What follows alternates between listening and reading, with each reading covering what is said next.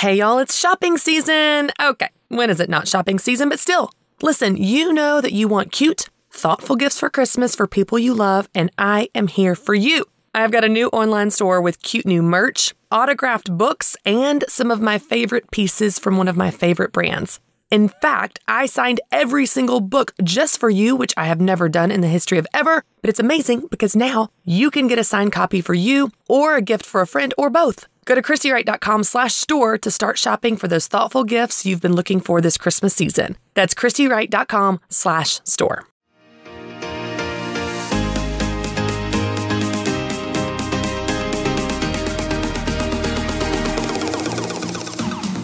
Hey everyone, and welcome to Get Your Hopes Up. I'm Christy Wright, and I'm so glad you're here. Romans 15:13 says, "May the God of hope fill you with all joy and peace as you trust in Him, so that you may overflow with hope by power of the Holy Spirit." Our God is the God of hope, and He wants you to overflow with hope. So let's start our week by getting our hopes up again. Now today, we are talking about transitioning between seasons. So as you know, because I have talked about it extensively, I've gone through a season of testing and trials and wilderness over the last 1 to 2 years. Now, your timeline may not be the same, your struggles may not be the same, but I'm seeing a real pattern in the body of Christ where so many of us have gone through a really difficult season. So as I give examples today and as I tell my stories today, I hope that you can apply this to you depending on what your season has looked like and how long it's lasted. But I'll tell you, for me, it has felt discouraging. That's the best word I could give you. It has felt really difficult and really discouraging. The analogy I keep using is quicksand. It's one of those things where I feel like I've done everything right and I'm still going nowhere. I'm using all of my best business practices. I'm using all of my wisdom, skills, talents, experience, discernment, all the things. I'm fasting, I'm praying, I'm in church, I'm in the Word, wise counsel. All the things you know to do to bear fruit in your life are not working. And let me be really clear out of the gate here. God's presence has been more powerful than ever. So it's not that I feel distant from God. In fact, I have felt like in this season, I am right where I'm supposed to be. Which, if you're in a season you don't want to be in, is some bad news, y'all. That's some tough news. That's a tough pill to swallow because you know you're so close to the Lord and you're right where you're supposed to be, and it's so stinking hard. It's hard. You're doing all the right things and nothing's working, and somehow you're right where you're supposed to be. Well, one of the things that I've noticed is this is a pattern in a lot of people. Maybe it's true for you as well, where you have just been discouraged. This season has knocked you down. It has exhausted you.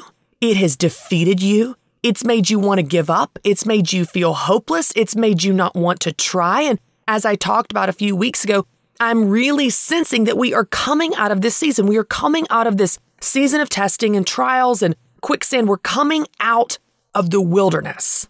We're coming out. That season is over, but we're not in the new season yet, which means we're in a time of transition. And so that's what we're going to talk about today. We're going to talk about what goes on in a time of transition, what to expect, and what we need to learn and do in this time. Well, interestingly enough, at the time of this recording, we're kind of in a season of transition right now because we're getting ready for Christmas. Christmas is not here yet, but we're getting ready for it. Now, I don't know about you, but I'll tell you, in my house, when it is time to decorate for Christmas, you better believe that I'm going on a garbage bag rampage through the house. Like, it is time to purge, clear out some junk, clean up the rooms, straighten your desk, straighten your bookshelves. Let's get rid of all the trinkets from Chick-fil-A kids' meals. We are going to clean up because I'm not about to get all these bins out of the attic with beautiful garland and cute little snowman decorations and your personal miniature Christmas tree to put in your room that is full of junk. So let's just go ahead and clear it out. So that is what I did a few weeks ago when we got our Christmas decorations down. Y'all, I went room by room with my kids and I was ruthless. I'm talking garbage bag for the trash. We've got a separate box for Goodwill. We are donating, purging, trashing. We are cleaning up and clearing out to get ready for the new season, to get ready for the new decorations, to get ready for the fun, exciting things that are coming. I'm not about to add a bunch of decorations to your room that is full of junk. So When we're getting ready for the Christmas season, we want to clean up and clear out, but we really do this a lot of times in life, don't we?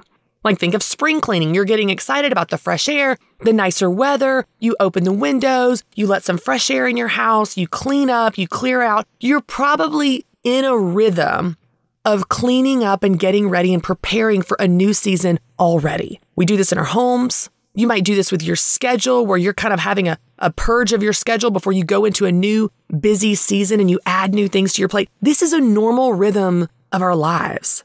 And what's interesting is many of us are going through a transition between seasons spiritually. We're going through this in-between time between leaving behind the wilderness, leaving behind the past, the old, the discouragement, the quicksand, the trials, and the testing, but we're not quite in the new season. The old season is ending, but this is a process. It's not a light switch moment. This process of transitioning can take weeks or even months, depending on your story and what God is doing in your life. But what you were going through, the testing and the wilderness and the struggle and the faith building and the obedience and the difficulty, 2 steps forward, 10 steps back, quicksand, that is ending. It's over. It's behind you now. So now you're in this transition between seasons and you're not quite in the new season yet. You're standing at the threshold. You're standing at the doorway. You haven't walked through yet, but you're right there. And just like I clean my kids' rooms, getting ready for the new Christmas decorations, you are probably sensing that it's time to clean house. It is time to clean things up to get ready for the new season. It is time to purge, clear out, clean out. You are feeling like you need to let go of some old things from this last season before you go into the new one. So here's what's going on. You know you need to let go of some old things from this last season before you go into the new season, but here's the problem. You have no idea what to let go of. You're hearing it everywhere. Let go of the old, let go of the old, let go of the old to be able to take hold of the new. And you're like, yes, Lord, absolutely. I want to let go. I want to let go. I want to let go of the old. The problem is I have no idea what you want me to let go of, Lord. I have no idea. What is it?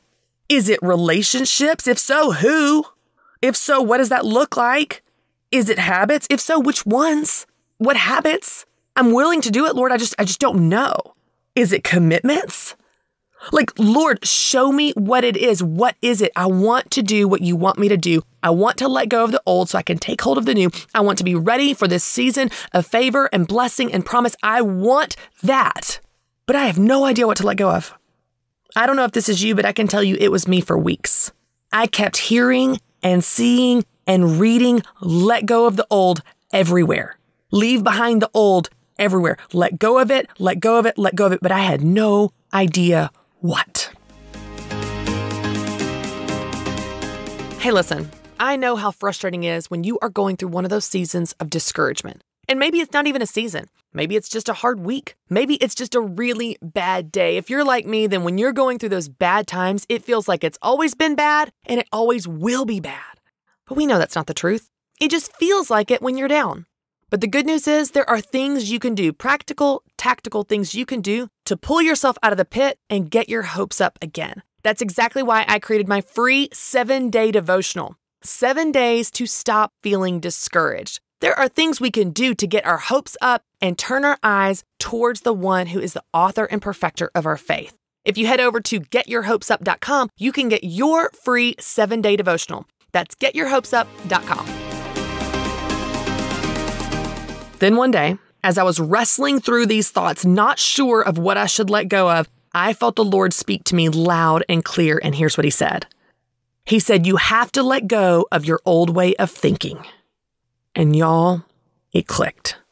Everything clicked. I got it. It was truly one of those light bulb moments where I immediately understood all of the implications of exactly what he was saying. I knew it in my spirit, I felt it in my heart, and I knew it consciously in my mind. I understood what he meant. You have to let go of your old way of thinking. My mindset had to go. And I got to tell you today, yours does too. Your mindset from the past has got to go. Your old way of thinking has got to go. Complaining has got to go. Pity parties have got to go. Gossip and grumbling have got to go. Hopelessness and despair and discouragement and defeat have got to go. You cannot take these ways of thinking with you into your next season of promise and favor, y'all. You can't. You can't. Because I want to tell you something. No amount of money will fix a broke mindset. No amount of compliments will fix an insecure mindset. No amount of favor will fix a complaining mindset. Insecurity, doubt, pity parties, complaining, control, self-sufficiency have got to go. God does not promote, coddle, or advance this type of thinking. It has got to go.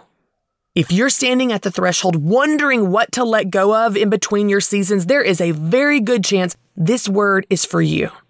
The old has gone. The new is coming. And while God is getting the new thing ready for you, you need to get yourself ready for the new thing.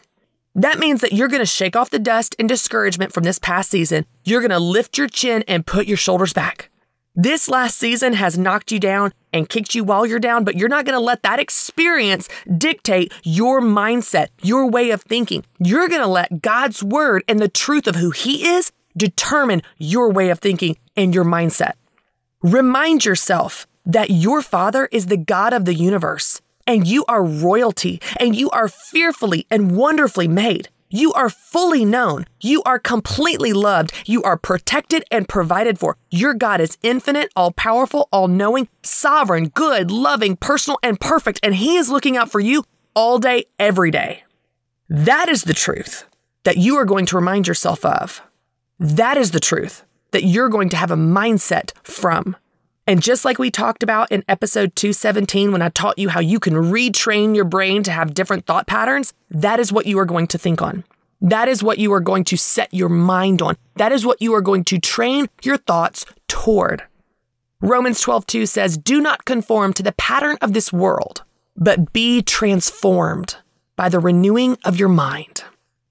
Be transformed by the renewing of your mind. Renew your mind. Your mind should not look like the result of a bad season. It should look like the result of a good God. So if you want to take hold of the new, you've got to let go of your way of thinking from the past. You've got to let go of these habits and these mindsets, this defeat and discouragement. Poor, pitiful me. We're just grasshoppers. I guess nothing good's going to happen for me. This is my story. Poor, pitiful me. No. God is not promoting you from your pity party. You have got to shake off the dust of this last season, get out of your pity party mindset, raise your chin, put your eyes on the author and perfecter of your faith. Remind yourself of the truth of God's word, the truth of who He is, who you are, and what He says about your future. That is on you to do. He will not do that for you. Your faith is your responsibility. Where you set your eyes is your responsibility. What you put your mind on is your responsibility. The Bible talks about this again and again and again. What to think on, what to meditate on, what to focus on. It tells you to do it because it's your job. It's your job. Y'all, I know last season was hard. I get it. I feel it. Trust me. In fact, just yesterday, I was a guest on someone else's podcast. And as I told some stories from this past season, I cried and cried and cried. On the video podcast interview, I couldn't even hold it back because those wounds are still so fresh. That experience is still so near to me. I still flinch when I feel like something bad's going to happen. I got to brace myself. Because man, I really took some hits the last couple years. I know it was hard. I feel that. I get that.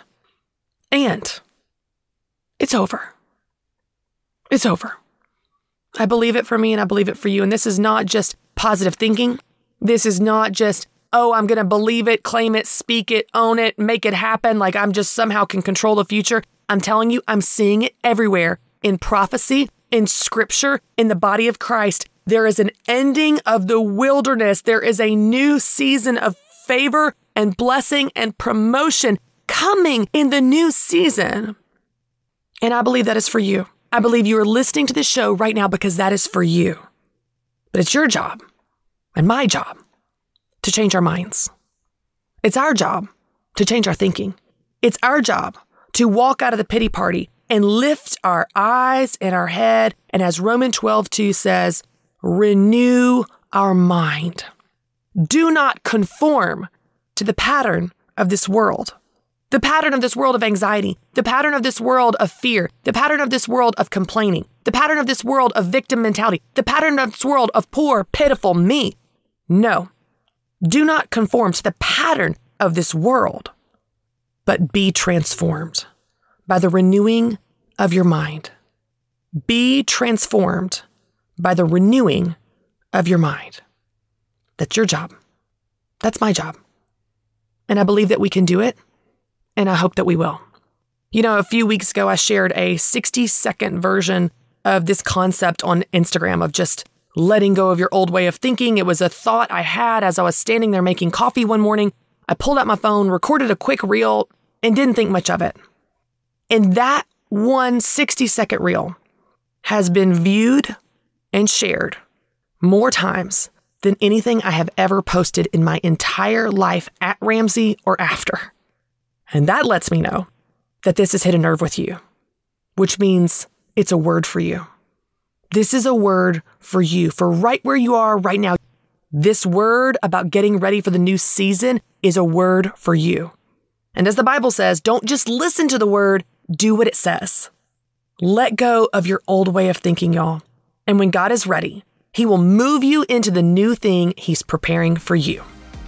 All right, y'all, thank you so much for joining me for my new show, Get Your Hopes Up. I'm so excited to hang out with you every Monday to help you get to know God, get closer to Him, and get your hopes up again. Be sure to share this episode on Facebook and Instagram to help other people get their hopes up as well. And you can tag me at Christy B. Wright on Instagram and official Christy Wright on Facebook. And of course, don't forget to subscribe to this podcast channel so you never miss a new show. And then I'll see you next week for another new episode of Get Your Hopes Up.